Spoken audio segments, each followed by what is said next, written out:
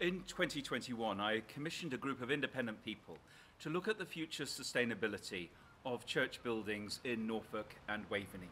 We have so many church buildings here in the Diocese of Norwich, over 640 of them.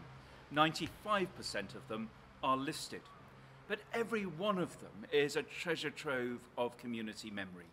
Places where God's many miracles are daily experienced, where commitments are made, blessings sought, where prayers are answered, and forgiveness and reconciliation discovered.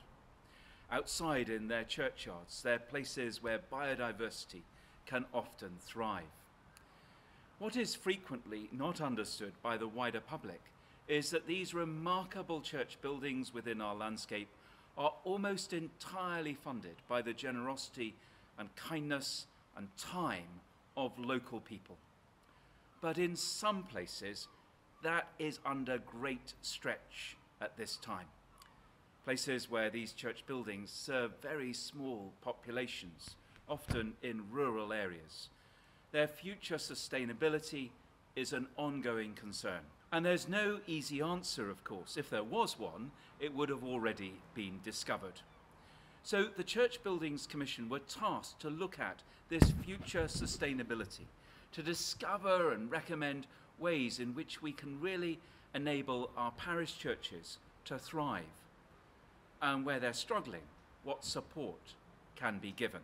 So I hope that in the coming months, as the Bishop's Council of Trustees and myself look at the recommendations in detail and plan a way forward, you can be part of the conversation, that you can read the report that's available online.